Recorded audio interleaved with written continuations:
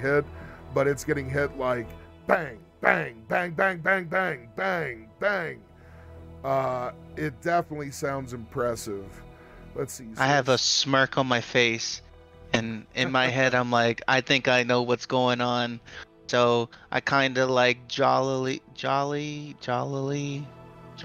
I do not know how that would work. Jollily, yeah, I get you. In a jolly way. Yes. I start not necessarily walking faster, but slowly pick up my pace. Okay. And try to make my way toward the thunderous noise. Okay, so as you head up to the training area, you quickly come upon Ymir's massive form just beating the fucking hell out of one of those posts, just absolutely smashing that thing. And with every rocking arc of the post, you can see that indeed the ground is rising up several inches and being dispersed as though a mini earthquake is happening. There's also tremendous amounts of dust and debris kind of flying around from the impact waves, picking up, different debris on their own, almost like little mini gusts of wind throwing sand and dirt all over the place. As he does this, you see his massive 12-foot form just laying out huge haymaker-like strikes with absolute ease and precision. His savage attack style, though, right away makes you realize that there is a lot he'd be able to learn from you. You notice that as far as just this striking kind of style that he's demonstrating, there's a lot of holes in his martial art that would allow a savvy opponent to exploit them and play on the less disciplined and strategic kind of motions that he's making in order to maybe not tire him out, but wear him down. And it just right away you realize there may be a benefit in you guys maybe training together a bit. You haven't really seen him in close doing any kind of grappling, which you feel is probably going to be where his strength is. You would imagine that Ymir would be able to literally wrestle large mega damage creatures and be able to hold his own. Oh, I didn't say spear. My bad. I thought I put that in my... Yeah, never mind. Go ahead. Sorry. You what's that? I thought I had said, I guess I missed it in my head. I was thinking it, that Ymir rushed it, like speared the damn mega damage dummy or training post. You've already been working out for a while though, so I figured that was like the first maneuver in. So, my apologies. Oh, no worries. Yeah, I would have seen that. So now you guys are basically in the same place. Ymir, you haven't noticed Akama arriving yet. And Akama, you get over to within about 30 feet of where Ymir is striking the post he's at. You look over and you see that large individual. The unit standing over at another post, and he's actually kind of kicking the dirt like a disappointed child. And you would guess that he might actually be a little jealous at Ymir's performance at the training yard relative to his own.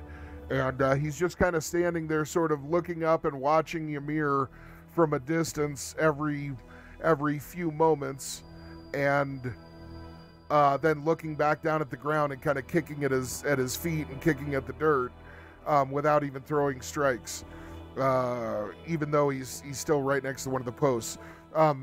There are about 10 individuals that obviously were just training previously that are all gathered around and just kind of sitting way far back, about 50 feet back.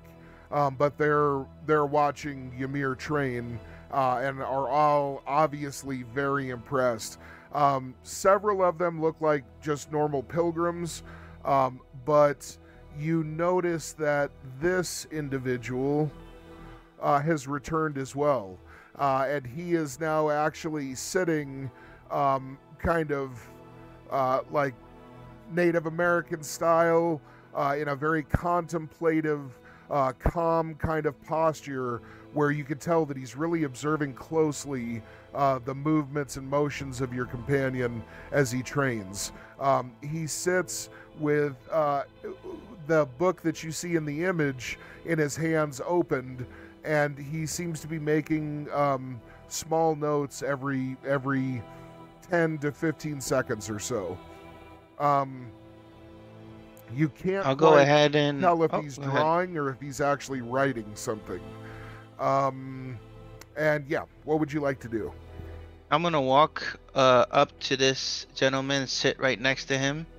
I will take off my shirt and place it over the top of the drink, that the gallon drink. So Nice. just say any dust or debris won't get into the drink itself. Okay, you go ahead and do And that. then I will slowly take a sip and look over to the gentleman with the book and ask, how do you do? And I appreciate what you had instilled with me during my training. What brings you here? And he looks up and smiles very hospitably at you. And his smile, actually, he has some kind of quality where you almost feel like this is somebody you know or have met before, that's made a good impression on you. Can't quite place his features, though. And there's something about looking at him from this distance that in a strange way you can't quite get a firm read on his features. Like you can see his face and all of the detail just fine, but as you're looking at him, it's almost like there's a slight change in his features every time he turns his head to a different angle or at a different level. What you thought you remembered of his face a moment ago is wrong, and everything looks just a little different. Longer nose, higher cheekbones, fuller lips, more shallow eye sockets, all of that kind of stuff keeps shifting just gradually.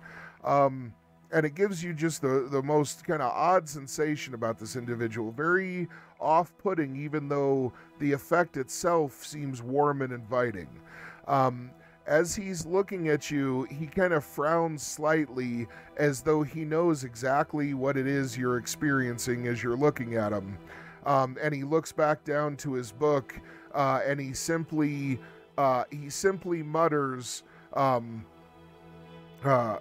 I apologize for the effect. He says, it won't last long.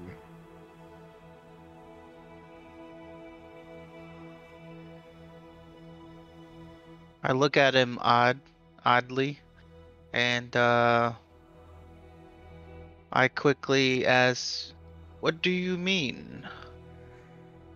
And without looking up again, so now from this angle, as you're looking at the kind of the side of his face, as he looks down into his book and continues to seem to write, now the effect of his face kind of changing, his features changing, seems diminished quite a bit. But it's because he's almost completely in profile, so you're really not getting a good look at his face at all. But whatever that kind of shifting was, it did have an almost like, it would give you a kind of like car sickness or seasickness kind of, nausea, just slightly. That has diminished now, and you're not really feeling any of that. You're not really getting a good look at him, and it's not really causing you any discomfort anymore. And so he says to you, it's a long story why mortals have such trouble with my appearance, and a tale for another day. He says, I find your companion's fighting style fascinating. And he kind of nods towards Ymir as he continues working on the pole. And each kind of loud detonation of metal being strained is definitely giving out a loud enough noise that it's not uncomfortable for you, but it's like you guys are speaking in between the strikes because they're way too loud to hear above. He like a great bell tolling. Yeah, only in really rapid staccato. Now as he says this, he kind of nods towards Ymir, and he says, "Have you ever seen this style before, noble Atlantean?" This is the first time I've witnessed this. He says, "May I ask what your impressions are?" Fascinating, as you said. And he says to you, kind of in a provocative way, kind of looking for more depth to your analysis. It seems that there might be a few things he can learn, but as far as I've been with him, he's been he has a lot of strong aspects about his fighting style. Okay, and he says to you, and what do you see at first glance that he may wish to learn more about? More of his stand-up could use a little bit of work, but I'm sure when he takes his opponent to the ground, it'll be a different story. He nods and he says, I agree. He says, I think his true strength would be in the clinch and ground game as well. And then he makes a couple of quick, like kind of harder marks in the book that he's writing in, and then slaps it closed very quickly. And you see that the pen that he's been using has gold filigree all over a kind of glossy redwood base.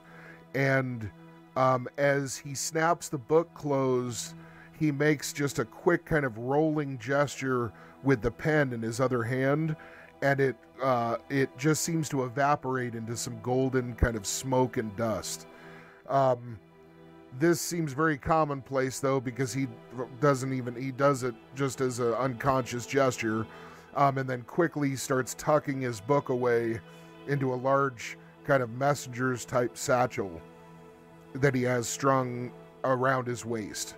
And as he secures it in and latches it, he looks over at you while he puts his elbows onto his knees and kind of sits, in a more comfortable position now.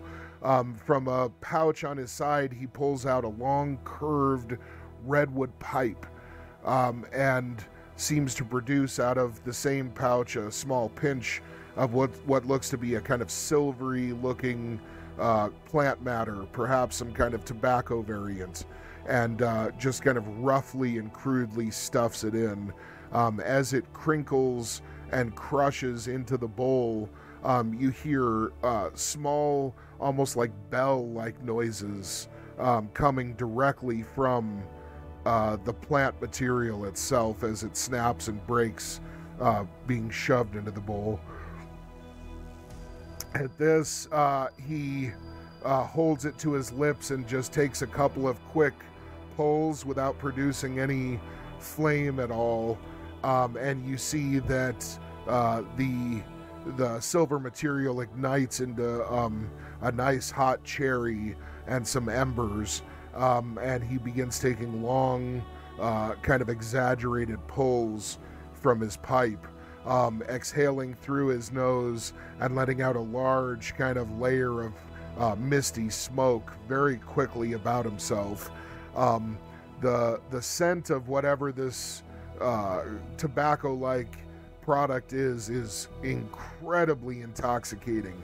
It smells to you almost like a wonderful combination of orange marmalade and some kind of ham, some kind of really delicious, salty, kind of cured pork product.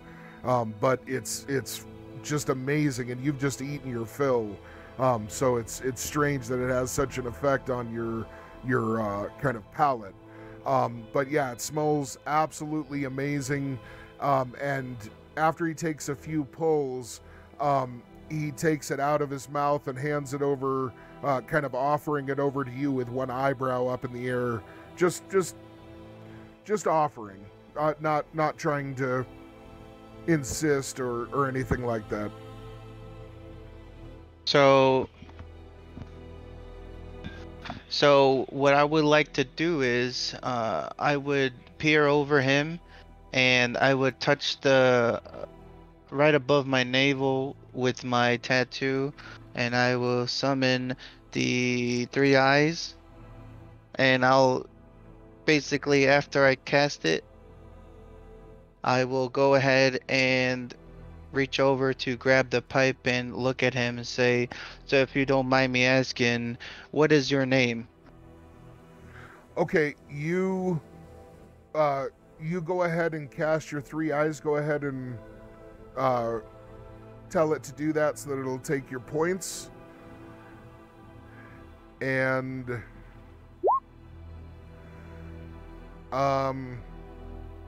as you do activate the magic and open up your supernatural vision, you open your eyes to him, and you now see a perfect black outline of his entire form. Everything literally looks like it has a censor mark put over it. You can see none of his clothing, no items or anything that he's holding, except for the pipe, which he's extending out and offering to you. The misty smoke can be seen, all of that, but literally it's like something is perfectly carving him from your awareness, even in this enhanced state. Okay? As you voluntarily kind of fluctuate the spell's effects down and kind of check your normal vision, just instinctively, you can see him just fine. Your regular vision is picking him up just fine. Enhanced vision, it doesn't make sense to you that somehow supernaturally he's completely shielded. I'll put it that way. Okay? And this is something that you have rarely seen in your experience. Usually this is an indication that something is extremely powerful at play, purposely obscuring a being from the perception of others. And when I say powerful, I mean demigod or above level power. Definitely not just a simple spell. That's what your tattoo is actually designed to cut through.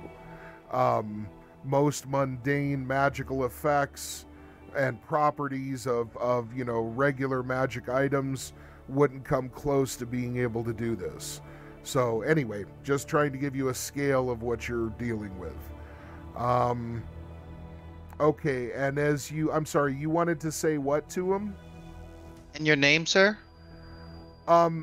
He looks at you and he says, that must be earned. He says, would you truly know if there is a cost? Now, you're not picking up any kind of malice as he says this. He doesn't seem pissed off. I feel that. what kind of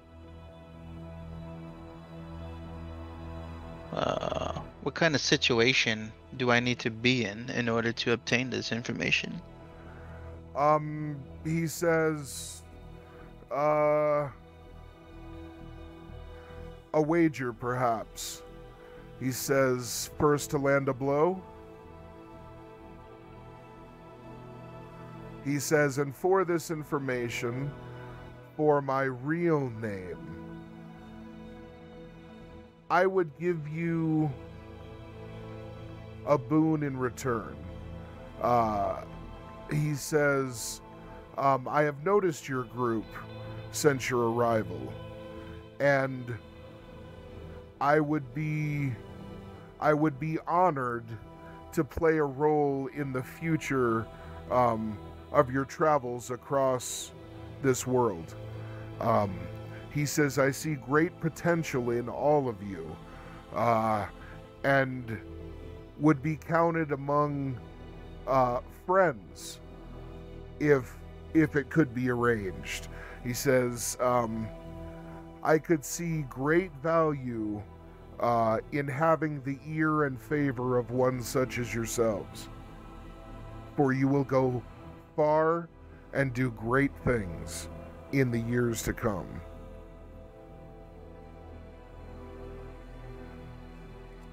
As I hear this, I take a puff out of his pipe.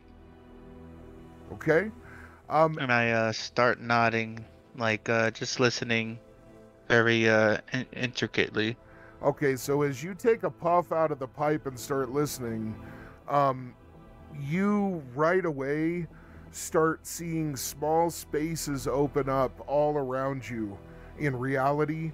And as these tiny little, not fractures as much as tears, kind of like a great piece of skin wrapped across your reality is slowly being gnawed through.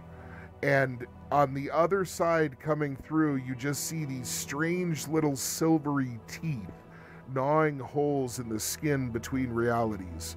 And as the holes appear, just one every, several feet in your field of vision, as soon as a hole appears being chewed by these silvery teeth, once it's open, you see the teeth recede and just bright, shining red eyes in a great darkness lie beyond the holes that have been chewed. And you get a great sense of malice from whatever is on the other side eating its way through. Now, this is only happening in small areas, here and there, so you don't feel like anything's just about to pour through. And all of the holes seem to be equidistant distances from you. So you would say that everything is like 100 feet away. So it's far enough that you don't really feel a sense of danger, like something's just about to be on top of you. And you're kind of puzzled by this. Go ahead and roll a perception check in your profile, if you would. Sir, do I know how many eyes are, I guess, looking at me, so to say? As you're looking around, you would guess you could identify, you kind of pivot your head really quick, and you're close to a kind of a wall, a building behind you, so the effect doesn't really seem to be there. Okay, so you guess that you're not so much seeing this as it is your mind's way of interpreting a perception that the drug is giving you, in the same way that if you were in a coma and your lungs were slowly filling up with fluid because you were sick, you would be in a fever dream about like drowning, right? You would guess that this is your mind's way of interpreting something you can't really understand into something that's more familiar. And as you're looking, you realize that because all of these instances are happening about 100 feet away from your point of reference, that these things aren't really here, but it's like it's trying to tell you that you're now in the middle ground, and that although whatever this thing is isn't right on top of you and almost through, it's getting closer. It's not a distant threat anymore. There's something approaching. And you definitely get the sense that this thing is aware of you. It didn't need you to smoke whatever this substance was to know about you. It already knew you were here and is looking forward to getting much, much closer to all of you in a very malevolent and diabolical way. So as you're seeing all of this, you would guess that he kind of notices this, and he says, now you see why I do not wish to be seen by those that I do not choose. Yes? And he's obviously referencing these things. Is this your doing? Or is this something that is just around? He shakes his head and he says, none of the threats immediate to this area are of my doing. He says, I only show you one of the things I see. And you see this without the use of this, and I basically give him back his pipe. He nods and he says, "'Tis my curse as the scribe."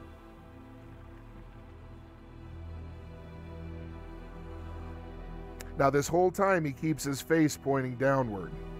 Okay?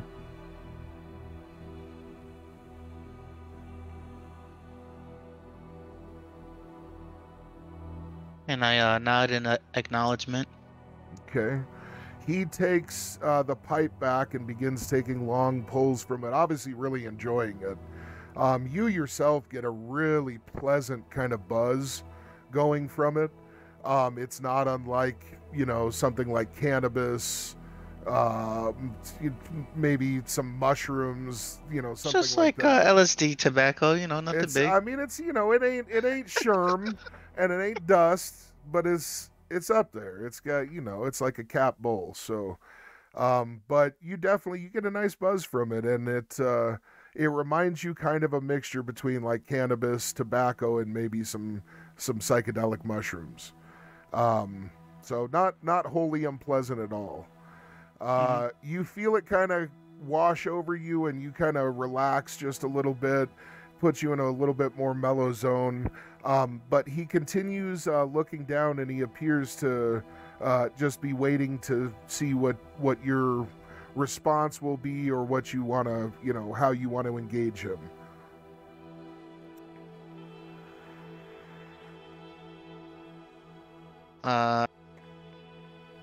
I don't know.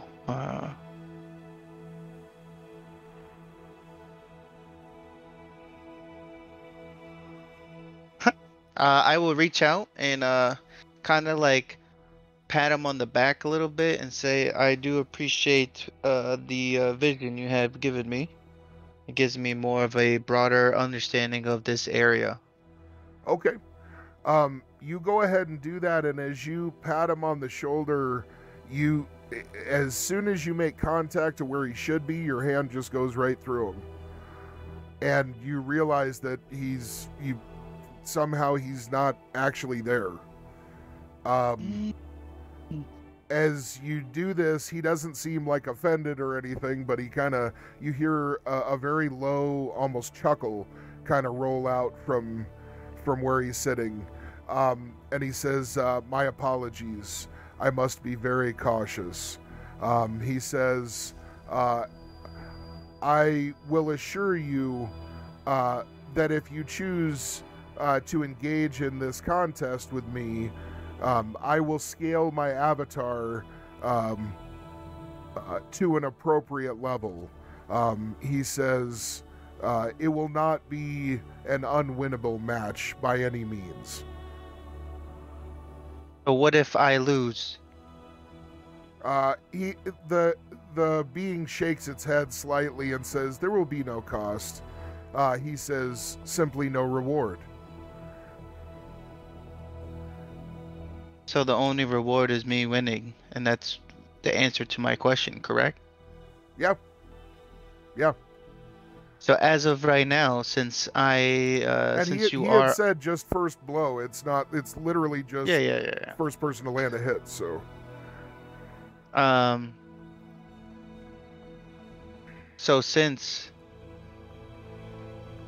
I don't quite know who you are, is there something I can call you by? he simply says the scribe is acceptable.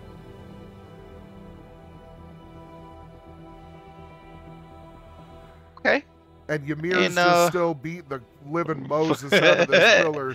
It's just, And we're it's talking in the middle of each thud. right. The mega damage leather is starting to just rip and tear, and your knuckles are starting to, starting to not swell, but you're starting to actually feel it now, and you're definitely getting a really, really good workout going. You're beating the Christ out of this thing.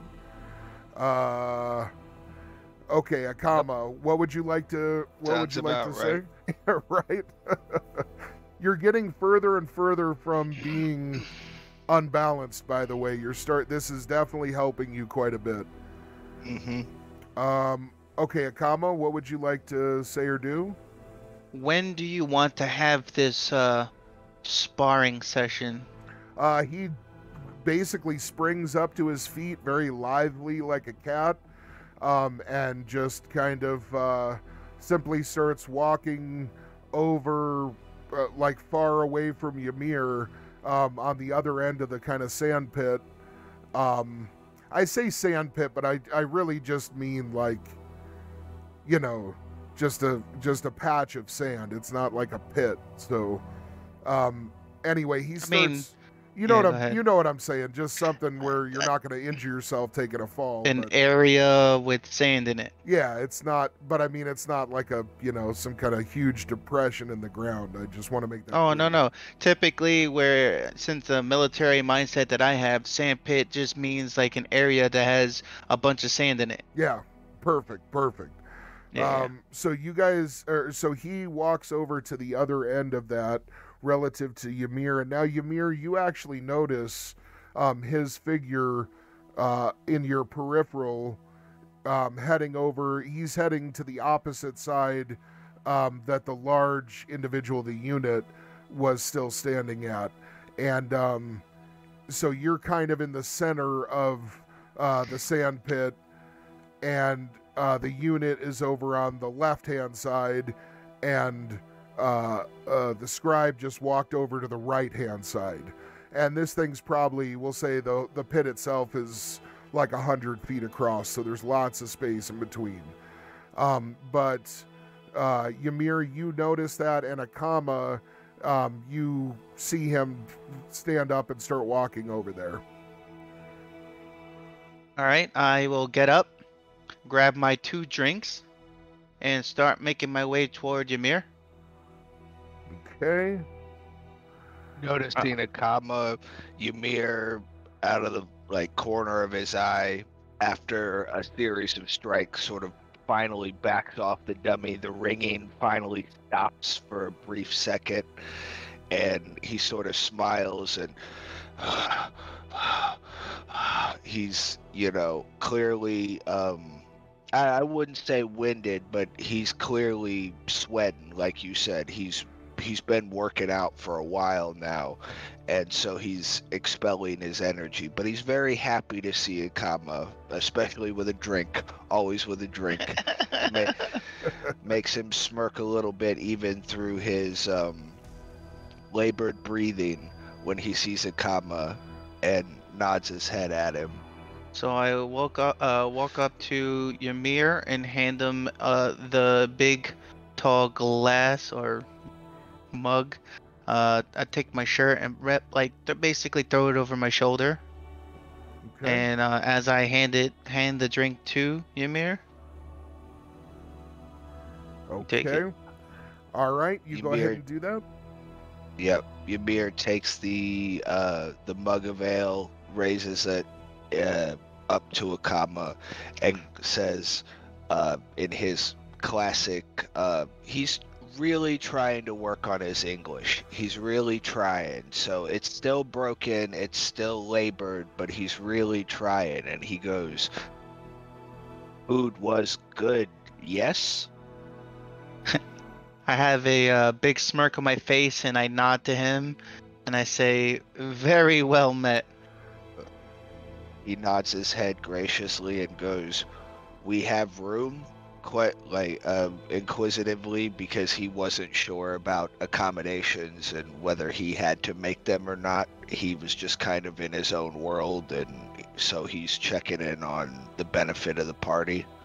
Yeah. So I nod to him, and I said, "We do have a room." I scoped it out. It is actually not bad. It's pretty big. And then I go ahead and raise my mug and kind of like clank it, like tap it on his, and I say to you, my friend, and then I go and just knock it back down the whole thing. Ymir returns the gesture, clanging it very proudly, and downs the entire gallon mug and sets it down, and sort of is very gracious after he downs it because of the gesture and what it means in his society for a fellow warrior, especially one that he's fought beside, to do something like that. Even minor things like that, are the ripple effect on it is huge for most Vana.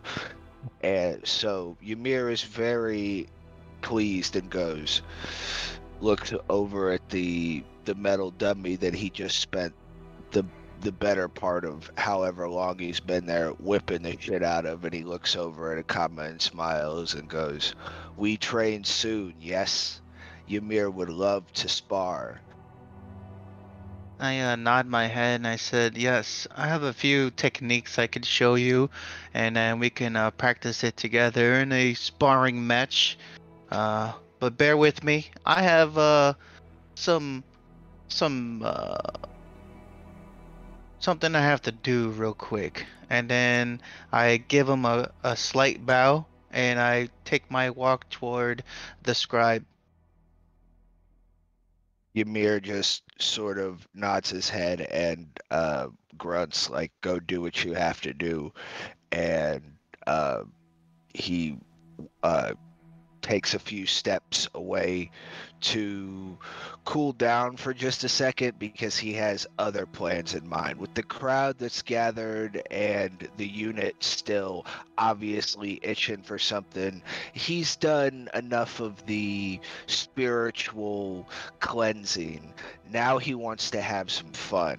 And obviously, judging by his energy when he walked in, he clearly understands that the unit is looking for a challenge of strength, a test of strength, and so he'd be more than happy to oblige.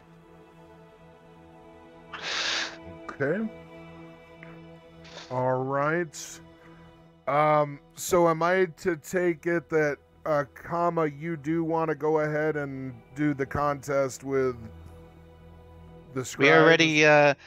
He already set it in motion, so I'm just affirming what he wants to do. Okay. So I'm just following suit. And Ymir's going to go ahead and kind of stand back for this? Yep.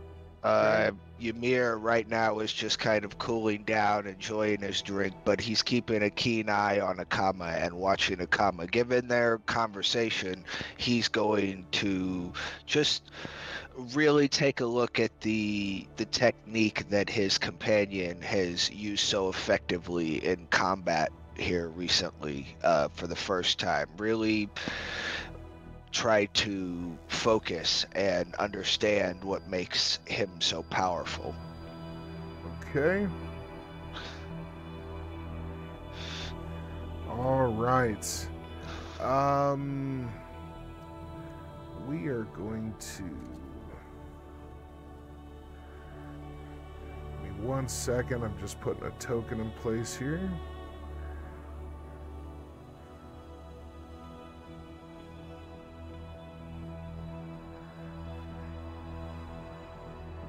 Okay. So both of these are token.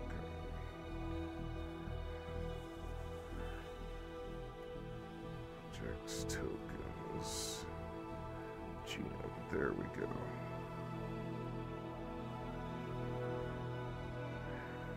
Yeah, for some reason, I'm gonna need to go over. There we go.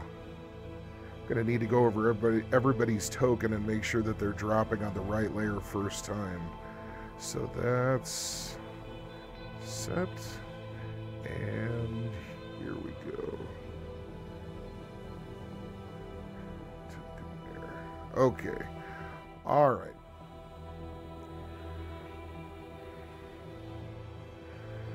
Just moving you guys over here. So this is essentially a large kind of sandy pit.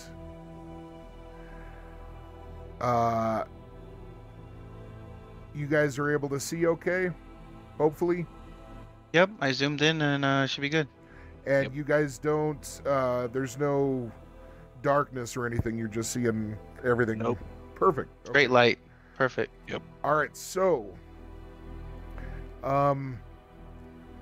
Akama, you are standing in front of the scribe,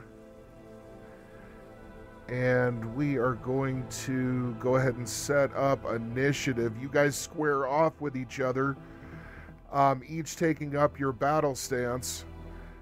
You're not activating any tattoos, correct? You're Just regular hand-to-hand. I don't want to... in my mind, I know I can't really hurt him, but I don't want to show too much power. Okay. I am rolling for initiative for him.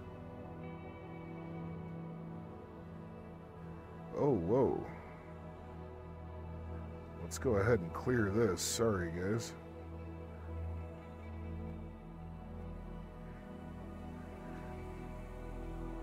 Clear. There we go. God bless.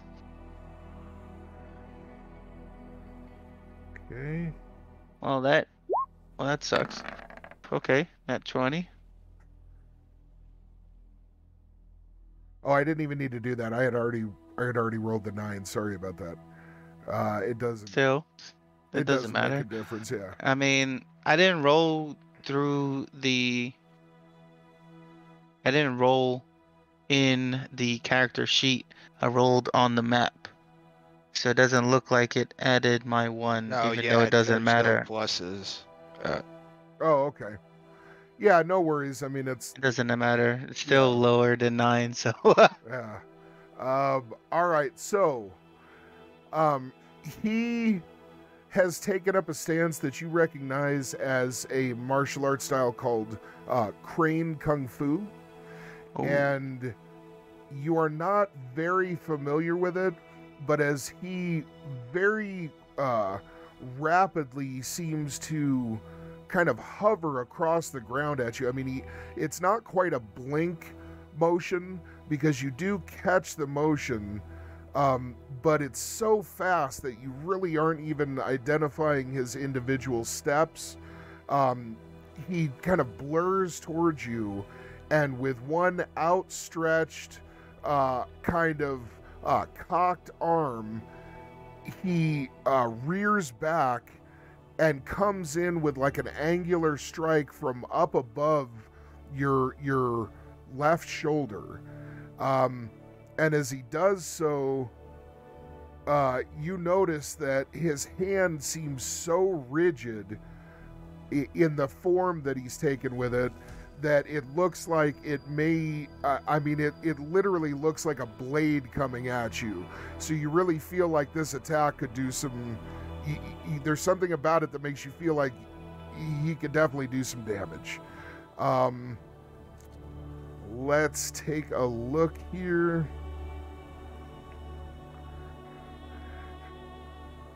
And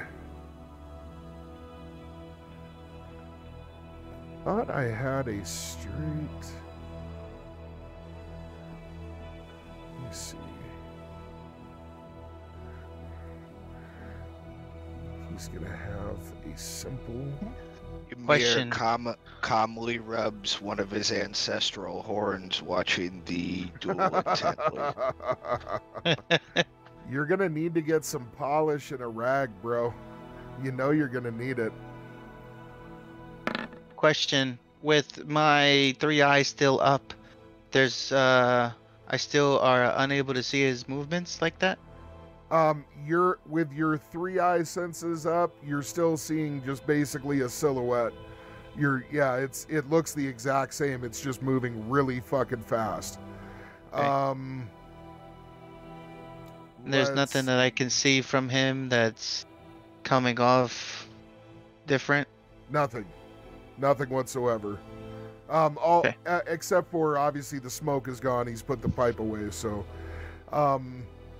all right, so he rushes in with that crane style attack, coming down kind of onto your left shoulder. What would you like to try and do? You have the option to do an auto parry, or you could try and dodge. Again, the advantage of the auto parry is it doesn't use an attack, so after this exchange, you get to go. Yeah, I'll do that. Okay. You know what? Let me go ahead and do round. I should just start putting R&D. And we go +1. Add. There we go. Okay, so you're doing an auto parry. Ooh. Attempts to parry. Beautiful! Now, did that give you your bonus +6? Fucking outstanding. Oh. All right, man. So you easily brush aside his attack, and we're gonna say it's such a impressive kind of sweeping full-bodied gesture that you're able to throw his attacking arm off kind of keel just slightly, and you feel like this is going to give you just a slight bit of advantage coming up to take your attack. What would you like to do in response? He's now just a bit off balance and is kind of floating to your left. He's in front of you, but you've got a nice kind of opening on his right side as he's kind of off balance moving to the left. And his attack, was it a leg coming down? No, or arm? It was his right arm, basically in a crane kind of style, almost like a dagger hand, extending out and down, trying to come down on your left shoulder. So with the motion, him coming down on my left shoulder with his right arm, yeah? Uh-huh. I will turn toward him, so now my right shoulder is closer to his chest area. Mm-hmm. And I will come in with a inside elbow to the chest. Nice. All right, go ahead and roll. Strike? Yes.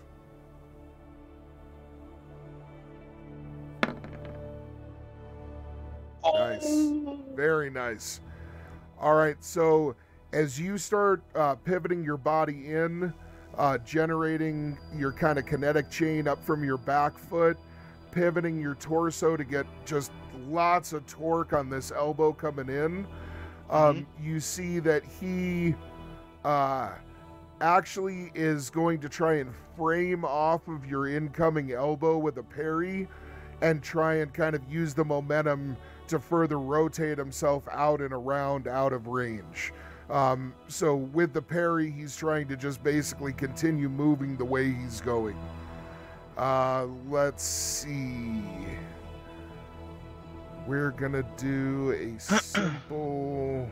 What's the attack that he has to fail on? Like, is it 1 to 11 type situation? No, he has to beat your attack. 18? No, you got a 21. 21. Oh, yeah. 1d20, and he's got... Now, the parry is always where people have the biggest bonuses, pretty much. Right. And exploding and all that stuff. Okay. All right. So, as he leans into it, he tries to frame up properly with his left hand, and even tries bringing his right arm in to create, like, to frame up with two hands. But the force that you've generated is simply too great. And as he tries to post up, you just simply go right through his framing and connect with his chest full bore. The impact is great enough. Go ahead and roll... I'm going to say 2d6 on this. It's going to be mega damage. Regular 2d6? Yeah, 2d6. Unless you're trying to pull your punch. Yeah. Okay, so if you want to pull your punch, there is... I'm looking for it. Okay.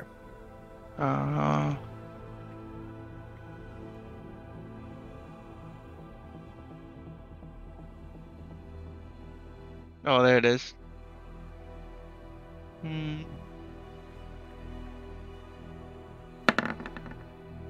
Okay.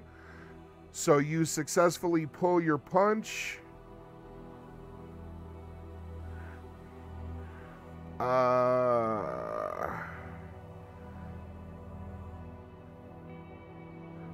And so you can go ahead and just roll 6d6, and that'll be SDC damage instead of mega damage.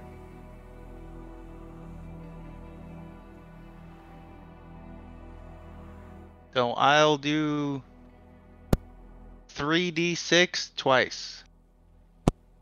Because I don't have a 6, I don't think. Jesus, man. Bull punches my dick. I'm fucking destroying this guy. There we go. Okay, so...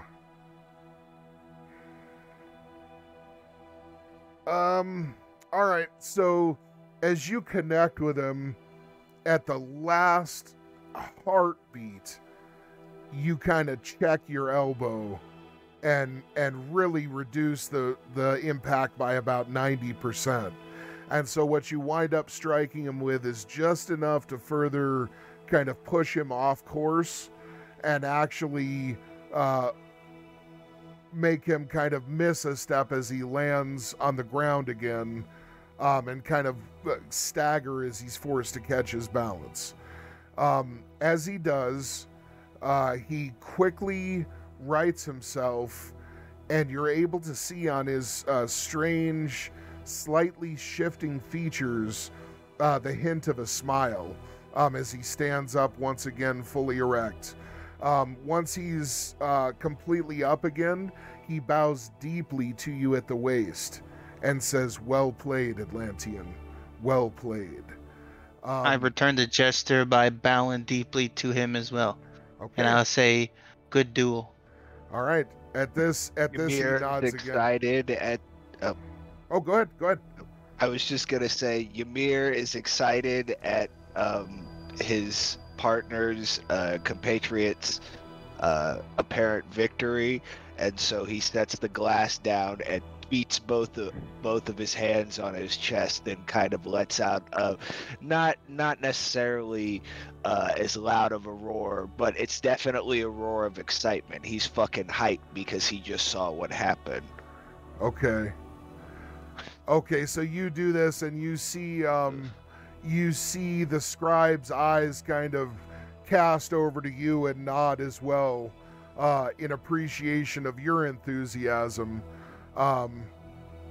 And you see that you guys all realize this is a way that camaraderie is definitely built. The test of warriors amongst each other there's a reason it's done through every kind of tribe and civilization throughout time. And it's definitely good to kind of see where each other stands on a more primal and basic level. As he nods to you, he looks up briefly towards the sky, and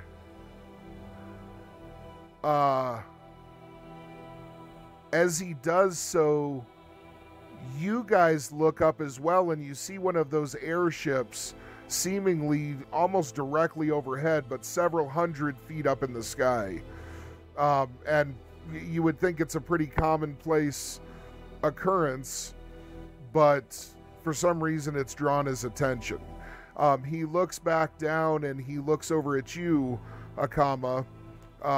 He says, as I stated previously, my name is Scribe Locriobo. He says, my true name, however, you have won in fair combat. He says, produce the black card given to you previously.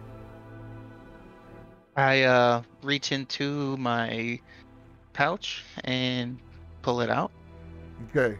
You reach in, and as you pull it out, you now notice that the solid black card, directly in the center on one side, has a strange, just semicircle gold glyph. Very plain, very, very basic. It is now etched in perfect definition, about 1/4 of an inch large.